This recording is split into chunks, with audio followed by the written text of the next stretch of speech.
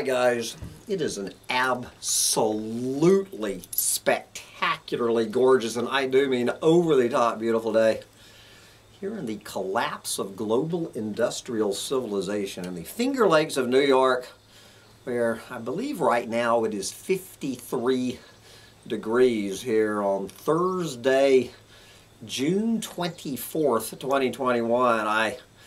I keep hearing all of these crazy rumors about this heat wave baking this planet from, what is it, 110 degrees in Oregon today, in the 90s in Finland today, all over the planet, and we're sitting here shivering. I just turned the heater off. Don't know what's going on. I am glad to report that the little dog is feeling better today. No trip to the vet. So anyway, guys, I was going to go through like 6 or 7 stories about, all over the damn planet about, what do we have, 50 today, right now. There's 50 big-ass wildfires burning. 500,000 acres are in flame in the western U.S. today. All of this stuff about the Arctic on full-scale meltdown right now. All records are going to be smashed with loss of sea ice. This could be the single biggest heat wave in the history of the Pacific Northwest. About all of this crap going on in Florida with these, with the drought and the disappearing water. A big article about the Florida Keys getting ready to go underwater from sea level rise. There's no saving the Florida Keys or the Everglades. Big story about this building on Miami Beach, this condo on Miami Beach collapsing last night. I'm not saying there's any connection between sea level rise and condos on Miami Beach collapsing. But anyway, guys, I could easily make this an hour rant, but I am dealing with a scammer. Your old clueless moron has been a victim of a scam, and I have to get down to the bank and save my credit card. So anyway, we're going to look at the #1 story on the planet, which pretty much says it all. Good for Yahoo News, sounding more and more like Collapse Chronicles. Yesterday, the #1 story on the planet, which I covered, I've already forgotten what the number, about ecocide, and now the #1 story on this planet while I'm shivering in front of a heater. Climate change tipping points are upon us. Like are upon us. That is the present tense, meaning right now. UN report warns, and the worst is yet to come. Do you think so?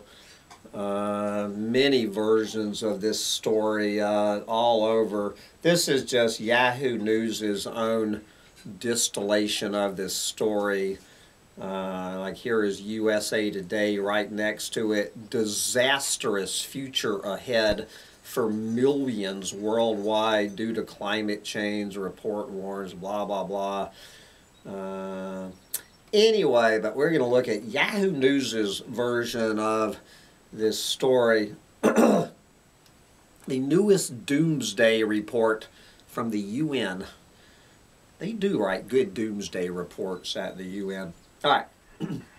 A draft report by the United Nations Intergovernmental Panel on Climate Change warns that unless drastic and immediate action is taken to limit greenhouse gas emissions and keep global temperatures from rising further, life on Earth is poised for a catastrophic reckoning. And so I'm going to stop right here, guys. Obviously, anybody tuning into Collapse Chronicles knows damn well that there is no drastic and immediate action anywhere on the table at the UN or anywhere else. So this whole point about unless, there is no unless in this equation. We ain't going to do it. Every damn one of us listening to this, Sancho Panza, knows that ain't going to happen. And then all of this crap about limiting greenhouse gas emissions. At this point, as the title says, the tipping points are here. If we reduced greenhouse gas emissions to zero today, you know, human cause greenhouse gas emissions to zero today, it would not change this equation, this doomsday forecast, as they talk about later on in this article. So already this is crap. All of this, unless this and this window of opportunity, they actually use the window of opportunity line at the end of this article. I am getting so sick and tired of this window of opportunity closing crap.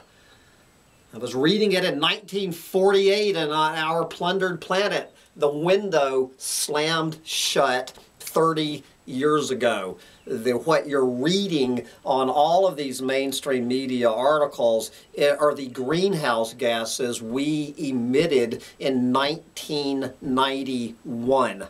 Anything we're putting up there today is going to bite us on the ass in 2050. But anyway, I can see how long this rant can take me. I'm really going to try to shut up and read this article. Okay. Life on Earth is poised for a catastrophic reckoning. They could have cut everything else out of that. That is the bottom line. Life on Earth is poised for a catastrophic reckoning. The 4,000-page report states that mankind may have already missed its opportunity. Mankind missed its opportunity, I would say, in 1970 to keep the climate from passing a series of thresholds that will further spur the warming on the planet. Quoting the report, life on Earth can recover from a drastic climate shift by evolving into new species and creating new ecosystems. Humans cannot. Yes, of course, that's about a 10 million year timeline. The thresholds or feedback loops include the melting of the permafrost, which in turn releases methane gas into the atmosphere. This is one of these, you know, this is the methane bomb that we've been talking about here for years. The methane bomb has been fired. It is off and running. It makes no damn difference if humans go extinct today. The methane bomb has been set off. The tipping point has tipped. WASF. Okay. This, meaning the melting of the permafrost, which is going into overdrive right now, amplifies the greenhouse gas effects, pushing temperatures even higher. As a result of the melting of the polar ice caps and loss of sea ice, the Earth absorbs far more of the sun's ultraviolet radiation and heat, which further contributes to more ice melt. You know, this is that famous albedo effect.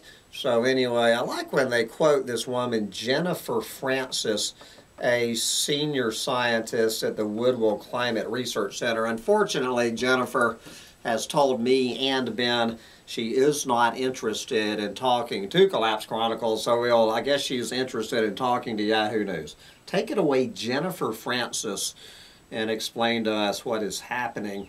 Quote, I am not optimistic. It's not just because of those feedbacks. It is because we have already put so much carbon dioxide into the atmosphere, and that carbon dioxide lasts a very long time. A molecule of carbon dioxide, one molecule of carbon dioxide on average, lasts about 100 years in the atmosphere. So we have not yet felt the impacts of the carbon dioxide that we have already put in the atmosphere. Even not thinking, this is still Jennifer Francis, even not thinking about the feedbacks. Okay, just get the feedback loops off the table. Even not thinking about the feedbacks, we have already got a lot more climate change built into the system just because it takes a while for the climate system to adjust itself to this new level of greenhouse gases in the atmosphere.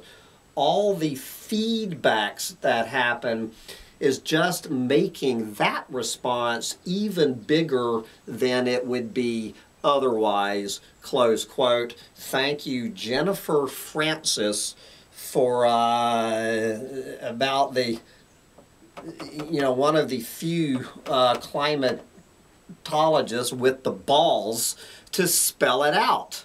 We're not coming out of this, guys. Get out there and enjoy your 78 degrees in upstate New York while you still can.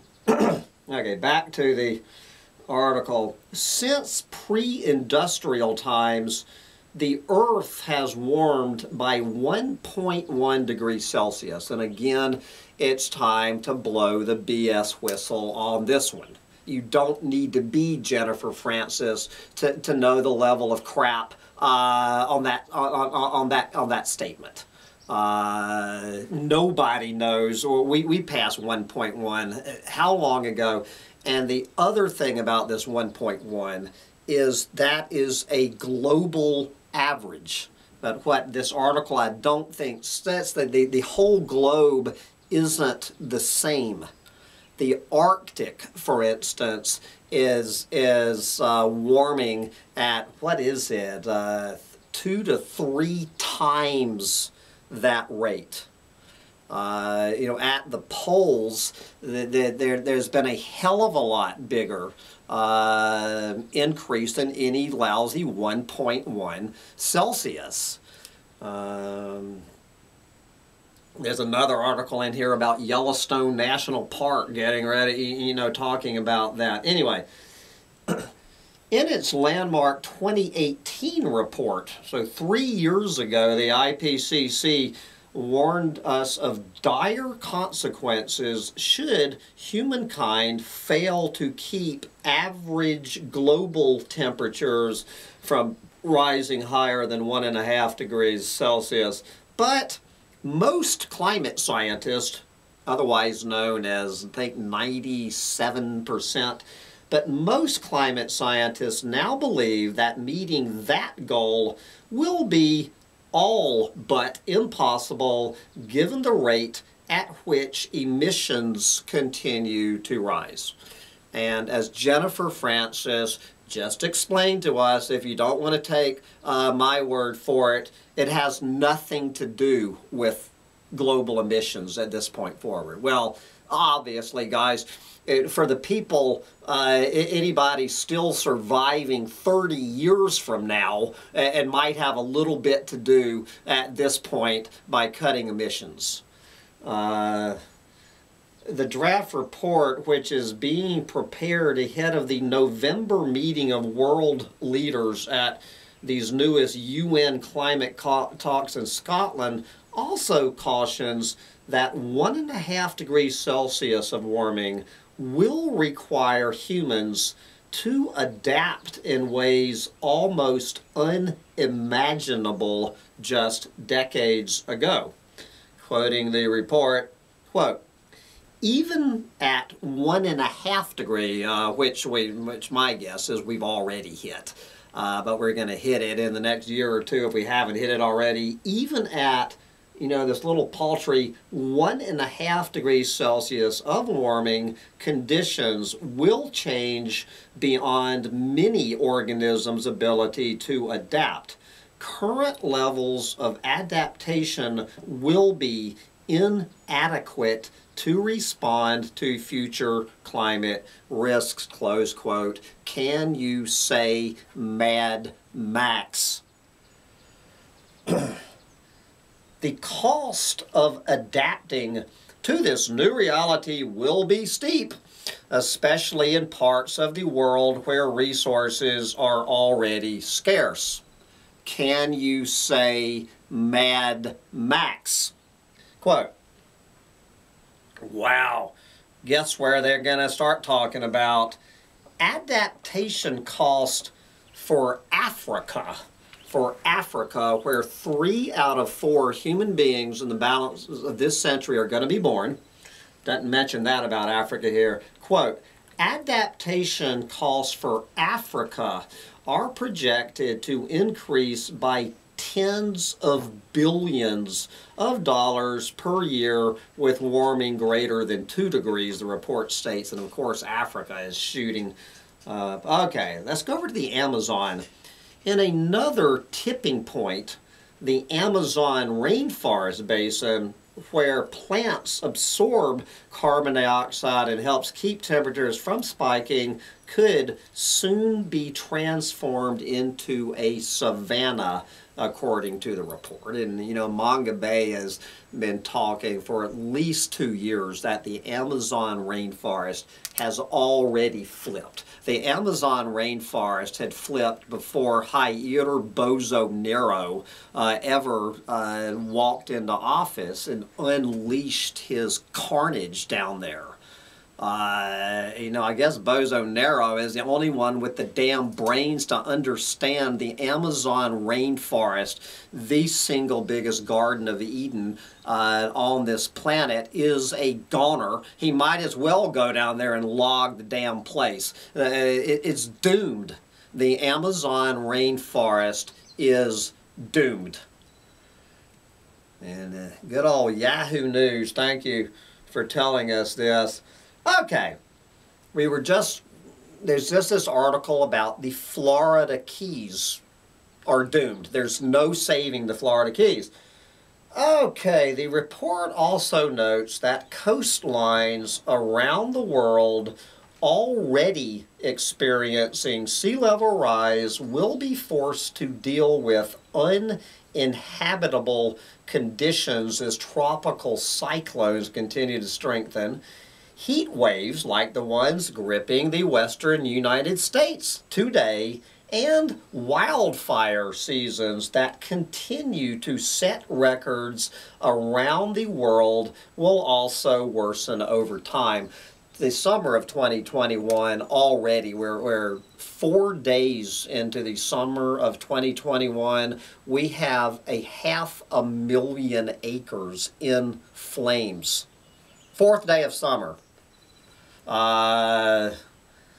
There you go. Book Hermit, would you like to weigh in at some point on this? I can't wait to hear Book Hermit, who lives in the Pacific Northwest, to weigh in on this new report.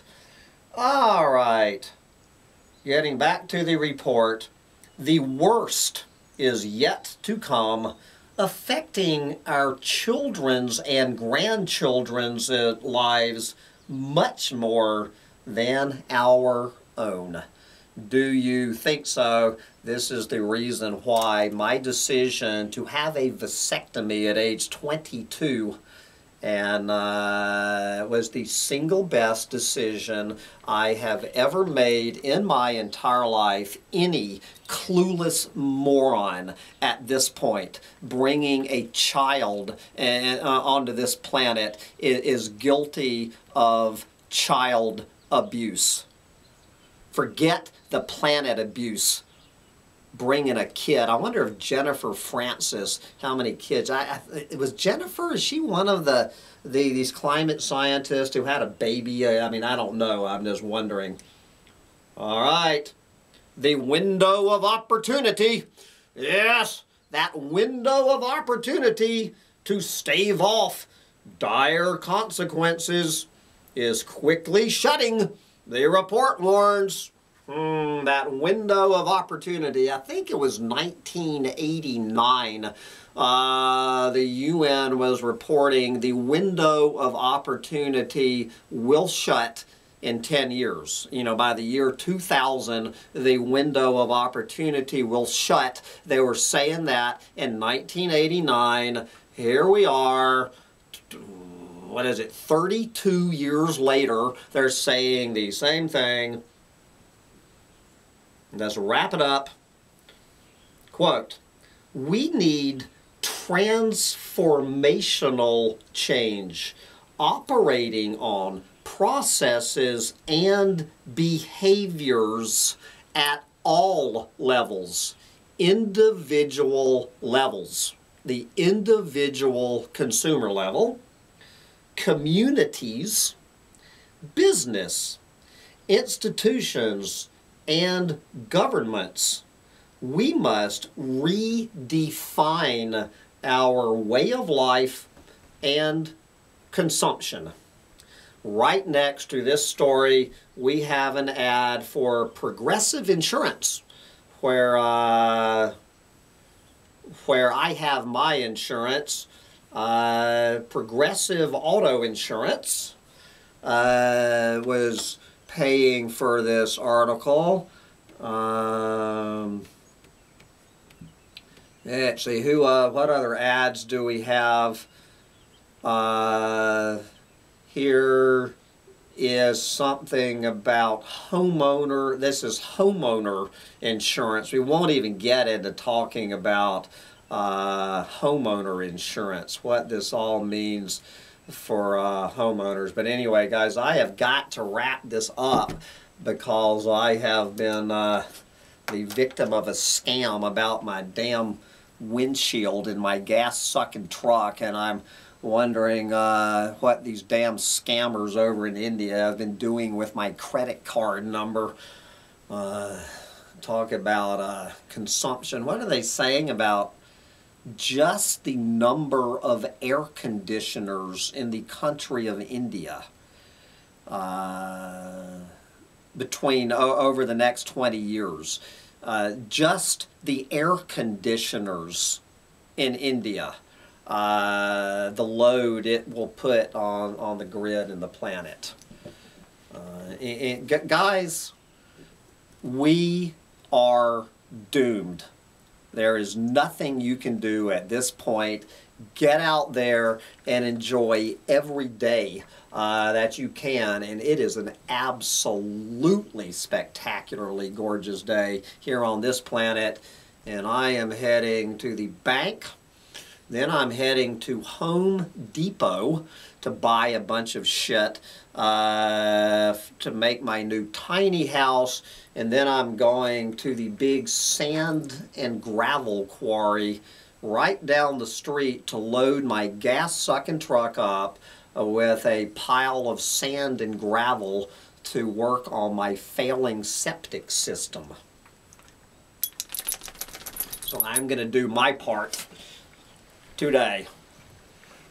Bye, guys. This little dog, are you ready to take a drive on this gorgeous day? You say, Pop, I'm ready. I'm feeling better. I'm ready to go get chippies on this beautiful day. I don't want to spend all day in that damn truck of yours. Bye, guys.